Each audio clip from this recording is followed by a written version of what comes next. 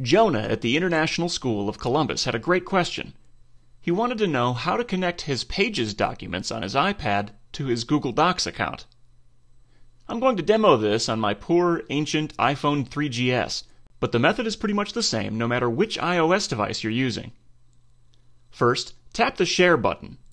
For you lucky folks using the iPad, it's going to be at the bottom of the screen. It looks like a rectangle with an arrow coming out of it. For those of us using iPhones and iPod Touches, tap the wrench icon. There's that arrow icon, so let's tap that. Down here, you'll see Copy to Web Dave.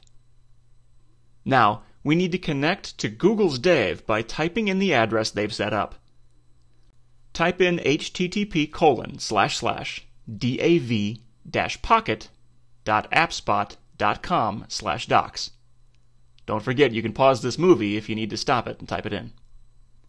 I know that doesn't look like a Google address, but it is.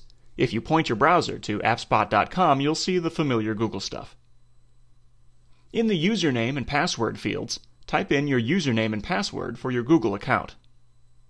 Then tap the Sign In button or the Go button on the keypad. After it logs you in, it'll give you three options: to upload as a Pages document, a PDF, or a Word document.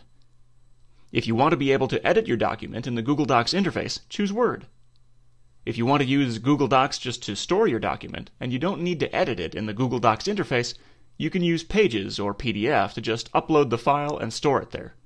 Once you choose your format, you'll see a list of all the documents sitting in the top level of your Google Docs document list. Tap the Copy button. You'll see a status bar showing the file uploading. Once that's done, I'll be returned to the Pages app.